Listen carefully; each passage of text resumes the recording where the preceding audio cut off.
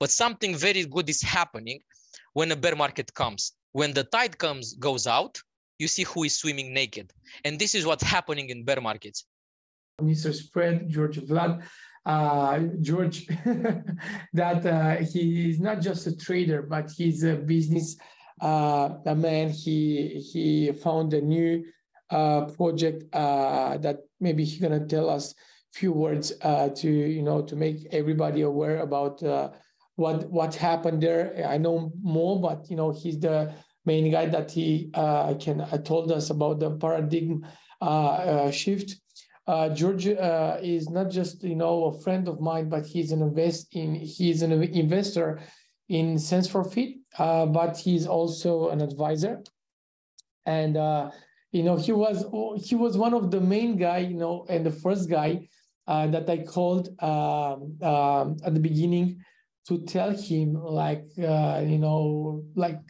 verbal pitch deck at the phone, like it was 25 minutes. And I said about Sense4Fit, and I said, George, I need you for 25, 30 minutes on the phone. So just, listen to me and tell me the truth, what your thoughts about what I'm going to say. And explain him, all the Sense4Fit ecosystem in 25 minutes. And we didn't have the pitch deck at that time. We didn't have the tokenomics. We didn't have the white paper. It was just ideas on a whiteboard in my home office. And I was there with Yunus, and after this, for income and Christian Gergina and so on, and Mihai Marinescu and other guys. And, George said, it's amazing. If you guys really could do this, it's going to be one of the best projects from Web3 industry. And, because he said this, I was excited. I was like, oh, if George say this, we're going to go forward and we're going to smash it. And it was the same with Marius. Grigorash. When I spoke with him, he said, look, guys, it's an amazing idea. Go forward. It was the same with the co-founder of XFi, Christian. And because of that validation from some important guys, that was for me important that time. And you was one of them, and you guys was one of them. We built what we built, and now we have guys, by the way, we have 1 year anniversary this month for Sense4Fit. And we started around 8 December, all the flow on the white paper. So thank you so much, guys. And happy, a lot of years for, to have a lot of successful years for Sense4Fit. So George, you have the microphone, and we cannot wait, to tell us, how Bitcoin would be $100,000. So now that's the main question for a trader. When is going to be the next bull market, and I'm going to put this stupid question, George, when is going to be the next bull, I'm going to do so, some people ask when airdrop, sir. So, sir, when is the next bull market? I'm joking, but, it's real, I'm curious. You're curious, right? First of all, I want to say congratulations to you guys, to Sense4Fit, for the amazing achievements that you had until now. It's absolutely, I'm dumbstruck, to be honest, in how many things you were able to achieve even before thinking about raising money. Like you said in the beginning, when you told me about your concept, because at that time was a concept, and your notes explained so passionately, and it was true. For me, it was a very nice coupling between a Web2 business or a real life business and blockchain. And I said, if these guys that are going to put the energy into it, and they're going to gather around them the proper team, which you did, and you went above it, because it's not just a proper team. In my opinion, is one of the best, and I know that sounds weird, one of the most complete teams out there that I ever seen, because this is one of the main keys that I check when I check a project. I was like, okay, they have everything. I mean, I was scrolling down your page when you got into the team, and I was like, wow, they have also this, and they have this, and they have this. They are covered on all the departments. Now it's just about the execution, and boy, did you execute. I mean, I think you were among the first, if not the first project on Elrond who coupled an app with Mayar. I mean, you can download your app and you couple your app from App Store or from Google Store with Mayar. So just seeing how much you guys evolved and seeing your passion, I knew that you have the recipes for success. You had the sugar, spice, and everything nice in order for this project to go forward. And on top of that, you took Black Hat as advisors, and you took top people near you. and this is where I'm gonna go forward and talk about what I have to talk this evening.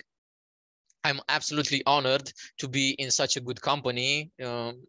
When I heard Felix talking about the things that he achieved, and it's like from another lifetime away. And I think at that moment in time, I even didn't. I was not aware 25 years ago. No, I was not aware about. Yeah, maybe I was aware about a bit the computers around 20 years ago. I started using a computer, so I'm also an old guy. But seeing Felix also joining this kind of project that you guys have, it's another validation. You didn't need any more validation, but it's another validation that you guys have what it takes. And because I know for sure that Felix would never put his name, or Black Hat would never put their name. And now seeing Shailesh this evening with X5 putting their name, I know that you guys have whatever it takes to make it big. And if you continue with the same drive and you continue with the same passion, and I know you will, most likely you're gonna go milestone after milestone, and you're going to be one of the forces pushing forward the Web3 adoption. This is what I want to say about you guys. So again, congratulations on everything that you did, and I'm honored to be in such a nice company. Regarding your question, Bitcoin is going to be $100,000 when it wants. This is the best question. This is the time when it's going to go to $100,000. Whenever Bitcoin feels to go to $100,000, it will go. But I will speak about this. Before that, I'm going to say also a little bit about myself. These are the things that I didn't speak about so much until now. Mostly people know me as George from Elrond Group, the guy who joined the group when there were 1,000 people, and he started posting trades and analysis regarding Bitcoin, Elrond, the dollar, and S&P 500 when he was in Vietnam. And he was also putting nice pictures from the beaches in Vietnam. This is what people know me. And now people know me from Twitter, because I broke my comfort zone and I opened a Twitter space and I started writing there in English, analysis for everybody. But Mr. Spread is more than that. Mr. Spread is a trader for the last 12 years. And besides being a trader, he's a business development manager, meaning that for the last 12 years, I traveled all around the world, in Europe and in Asia. Europe, like Ukraine, Bulgaria, Lithuania, also sometimes in Romania, in Italy, in some other places, and I had offices that I helped build from scratch. So I like to build things from the beginning. This is the reason why I was also involved in Black Hat at some point in time. And this is the reason why I got myself into Sense4Fit, because I love beginnings and I love startups. So this is what I've done in Europe. Before coming back to Romania 2 years ago, I was stationed in Vietnam for 3 years, where I was a business development manager, and I ended up being a partner in that company. Again, building a financial marketing company from zero, from scratch. I like to see people succeeding. I like to see people grow around me, and I like the blood, sweat, and tears that comes with the beginnings, because I really think that beginnings are very magical. And if you know how to take that opportunity, and you have the drive, and you have the team, and you go day in and day out, you will succeed. So this is who I am, and a little bit regarding my background, because not a lot of you knew about this. And still regarding my background in Web3, I don't think it's a romantic story. People ask me often, when did you first hear about Bitcoin? And I'm going to say 8 years ago. And since then, and they ask me, so you invested then? No. Why? Because I was ignorant. And like everybody, I thought, oh, Bitcoin is a scam. Ethereum is a scam. I'm not going to touch them. Imagine I was a trader and I had them in my platform, but I just hashed them out and I put them in the bottom of my trading list because I didn't care about them. But after the COVID crash, I had the aha moment, like everybody has the aha moment. You can tell someone about Bitcoin now, here and there, and you can tell them all night long that it's about decentralization, it's about ownership, it's about the sovereign individual, it's about no borders, it's about transparency, all these kind of things. Until they're not gonna have that aha moment, and until it's not gonna click for them, you will see that you cannot convince people to do that. And this is what happened to me after COVID crash, after I heard the sailor speaking, and I had an aha moment, and I said, okay, something is happening. So if I was too young to take part of the internet revolution when Google was growing, when Amazon was growing in 2000 and after the dot-com bubble, I was like, okay, I'm not going to miss this train again. Something is happening. I see people going into this. I need to be a part of this some way. Like, one way or the other. And I started accumulating Bitcoin, and I started accumulating Elrond. And after that, joining Black Hat in their beginnings. And after that, Sense4Fit. But who I am in Web3, I think I'm part of the community. I am, let's say, one of the guys from the community, and I'm still one of the guys of the community. And this is a blessing in disguise for me, because you asked me, Antonio, regarding paradigm. Paradigm shift started only 2 weeks ago, and it starts as an educational platform, but it's more than that. It's a feeling, it's an ethos, it's a way of thinking. And I want people, when people will say paradigm, and they will think about shifters, because these are the shifters of the community, they will think like, oh, this is that group of people that change their mindset in order to become better, to invest better, to eat better, to look better through Sense4Fit, you know, and to help other people who cannot help themselves. So paradigm shift and the shifters. But paradigm shift as a community, it's not going to be just a community, it's going to be a way of feeling and a way of thinking. And one of the things that's why I said it was a blessing in disguise for me, and the way I'm building paradigm shift is because I'm building from a perspective of a user, because I am in the communities. I was in the communities. So I'm not building from the perspective of a business developer or of a developer or of an entrepreneur. I'm building as one of the guys who used all the products until now. And I know exactly, or much close, like what the community wants, what the community needs. So I'm a user, I'm an end user, I'm a consumer. So this is the way how paradigm is going to move forward. This is about me and my background. Now, what I'm gonna talk about forward is, what do I know? It's what's going on in the market. And one of the main topics was why was the bull run so powerful? Well, the previous bull run that we had was so powerful because of the monetary policies in the central banks around the world, the big central banks, starting with the Federal Reserve from United States, European Central Bank, Bank of Japan, People Bank of China, Bank of England, Bank of Canada, Royal Bank of New Zealand, and Royal Bank of Australia. These big banks around the world, but not only them, because other smaller banks around the world followed their model. They started printing a lot of money. Actually, printing is a bit rudimental, but they increased their monetary base, and people started having free money and synthetic money. So of course they started buying cryptos, they started buying stocks, they started spending a lot. So this was the reason why we had that V-shaped recovery. Although we had the COVID crash, after all the financial, most of the financial assets crashed, we didn't have a period of stability, stabilization. We had like a V-shaped recovery. And that happened because of the aggressive monetary policies in United States, especially. And this was the main reason why we went up so hard. Now, going forward, the bear market is actually quite bad in the times we are speaking. Bad from a perspective that it's quite deep, and maybe people didn't expect again to be so deep, but they forget that it didn't matter if it was 80 years ago. It doesn't matter if it's now, or it is not going to matter if it's going to be 50 years from now. The human mind and the human spirit is the same. Although we are very different, and we are 8 billion people something right now all over the world, there are two main emotions that govern the markets and financial markets. 80 years ago, in Romania, in India, in Ukraine, in United States, there are two big emotions that govern the markets: greed and fear. And this is going to happen from now on, and it happened before. Just media is just making such a big case out of FTX. Yes, FTX was a fiasco, and now we're going to talk about it. But if you remember in 2008, when Lehman Brothers fell, it was way bigger than that. And it was, I think, trillions of dollars that got wiped out because of the great financial crisis, and only one banker went to jail. But you see, media doesn't write about that because media was among those guys. But now they make such a huge case out of this. So they try to push out a lot of retail to induce the fear, one of the two emotions, so they can enter the markets even heavier.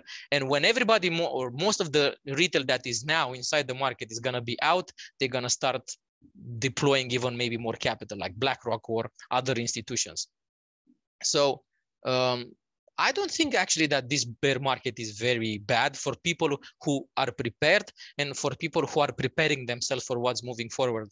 If you think about it, We are among the misfits. We are among the weirdos of this niche, because it's still a niche. Around the world, only 4%, I'm going to say again, around the world, only 4% of the people have crypto, Bitcoin, Ethereum, Elrond, Sense4Fit, Black Hat, maybe XFi in the future. So imagine there are still 96% of the people globally to join this system, because a lot of people are saying, oh, Bitcoin is dead. It's not going to be dead. Internet was not dead after the dot-com bubble, but something very good is happening when a bear market comes. It clears out a lot of trash. And I know that sounds hard, but it happens also on financial markets. Warren Buffett has a very nice quote. He says that when the tide goes out, you see who is swimming naked. And this is what's happening in bear markets. You see who is over collateralized. You see who doesn't have a nice strategy. You see who doesn't have a lot of funds to survive, because bear markets is about building. Bear market is about survival. Bear markets are about taking advantage of opportunities when other people are out of the market, because they didn't have a proper plan, because they didn't have proper mindset. So this is what's happening right now.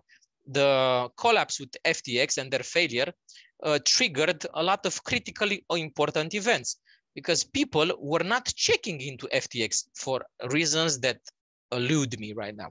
But FTX didn't have proper risk management. As a centralized exchange and as a business who has billions and billions of dollars, first of all, they didn't even have stop losses. This is, for me as a trader, I feel sick in my stomach. Whenever I hear Caroline, their former CEO, if I can call her a CEO, when she gave that interview and she said, stop loss? We don't use stuff like that. Okay, you don't use stuff like that, but this was one of the main causes, because at that level, a stop loss is not even enough. You have to have extra measures. You have to have extra entities that all the time audit you. You have so much money, because we're talking about billions of dollars, you can hire people from traditional finance with 10, 20, 30 years of experience to take care of your risk department. You have to have a full risk department, not stop loss. You have to have people who work for people who work for people, who have alarms going even if the smallest DeFi protocol doesn't connect and doesn't have enough liquidity among themselves. So this is one of the most important thing in my opinion. And regarding what it influenced, well, I was talking about this on Twitter and also on Paradigm. One of the biggest banks from the United States that handles crypto directly, Silvergate, they are in big trouble right now. So if also they're going to have these problems, they're going to most likely drag even more institutions after them. Genesis has problem, Grayscale has problems. I know that crypto.com may have some problems, but what did I just say a few moments ago? When the tide goes out, you see who's swimming naked. So this is what's happening. But this is also an opportunity. I said it before, fortunes are made in bear markets, because this is when you accumulate heavily at discounted price, different projects that are still here, that are still building, that are still focused on the community, and you're gonna obtain those profits in the next bull run. So what do you have to do right now as a retail investor or as an investor is to focus on the teams that were building before, that are building now, that have products and that have skin in the game. I mean, this is what I'm looking for. And this is why, until now, Black Hat and Sense4Fit check those boxes. They didn't come into the market promising, oh, we're going to do something. They came into the market and they already had a team, they had a product or a tested an MVP that was able to be tested, and now they just scale their business more and more. And if I understood correctly, and if I see correctly from what Shailesh said and from other sources, this is what XV is doing for the last few years. So this guy invested already massively from their own pockets. So this is what I want to see forward, and this is how I would position myself for if I was an investor, looking at this kind of projects that are building and will continue to build going forward. And more importantly, that they focus on the community, because I think this is the most important thing for people who are in Web3, to understand that your team, your advisors, and your whole organization is the brain, and the community is the heart. So if at some point in time you don't take care of one of these parts, you most likely gonna lose some focus. I see good teams, and I've seen good teams that they were focusing on the community in the beginning, but they forgot where they began, and they left the community somewhere aside, and they don't get in touch with their community the most so much like in the beginning. Listen, for me, this is the purest example. Charles Hopkins from Cardano. I'm not such a technical guy to judge Cardano, but that guy, it's a mastermind when it comes to community. He was always there. And that's why this is one of the reasons why they have one of the strongest, if not the strongest community around the Web3. So these are the keys of going forward. How can we avoid situations like FTX going forward? Well, with better risk management. I really think that companies, and I'm not talking about Chexes, I'm talking in general, companies who build something, it's very important for them to understand their own risks. What are my liabilities? How much cash am I burning? What's my cash burn rate? Not how much I'm burning, how fast I'm burning this amount of money. Am I gonna last 12 months? Well, I'm gonna last 14 months. What if this is gonna be like not a recession, but a depression? And we're gonna go through something of 16, maybe 24 months. Will I have enough funds to go through this? Yes. Okay, so it means that I'm stable. What do I do? What do I need to do next? And this is something very important that Sense4Fit and Antonio put again into my mind. A few months ago, before they were speaking about listing, they had a big option to list on a very big exchange. I think it was top 10 or top 5. I can't remember. But those guys, even in bear market, have ludicrous demands. I mean, to ask a project in a bear market for $500,000 to be listed, I mean, you have to be mad. And okay, you know, in Romania, we have a saying, it's not stupid the one who asks, it's stupid the one who gives. So fair game. They're asking, they're trying to skin the cow or squeeze the lemon is their job. But when Antonio told me that he's gonna I wanted to say something else. When Antonio told me that he's going to decline politely the offer and focus with that amount on customer acquisition, on stabilizing the project, I knew again that this guy means business, and he is an entrepreneur, and he thinks smartly about the future, because he could have said, listen, we're going to take this $500,000, we're going to launch on this exchange. It's going to give us visibility. But he said, you know what? I would rather use these funds for development, scaling, more partners bringing on board than just going for an image hit. And this is what can help future businesses, and with this kind of attitude, mindset, and model, make it. Because a lot of people and a lot of leaders of projects think only short term. What like 3 months, 6 months, even a year. In a business and in entrepreneurship, 1 year is very short term. You have to have a plan like 2, 3, 4, 5 years going forward. And this is what I think it's one of the ingredients to succeed. To have good risk management, to be aware of your community and stay in touch with them, and to think long term. Now, I was asked a lot, what's the difference between a bear market and a bear market that comes with a big panic when big players like FTX fail and go bankrupt? Well, I don't think it's such a big difference, because although I was not here in the crypto sphere when it was the last bear market, but I did researches, and I know that each bear market comes with some failure. Last time I have no idea who was, but each cycle has its own bad actor, or let's say its own black swan, like it was now Terra and it was FTX. I can't remember what was the other cycles factors, but this is an effect of what's happening. When the tide comes, you see who's swimming naked. This is happening. It's regular, because businesses don't have a straight and the stable model. It happened before, and although I really hope that it's not going to happen in the next cycle, but I'm fully aware that it's going to happen in the next cycle, because Marius said it also. It's about greed, and these are the two emotions. Again, people who run businesses, they're not robots, at least not now. Maybe in the future, AI is going to take over at some point. I hope not, at least not running businesses. But going forward, people are still going to do mistakes, because people are greedy.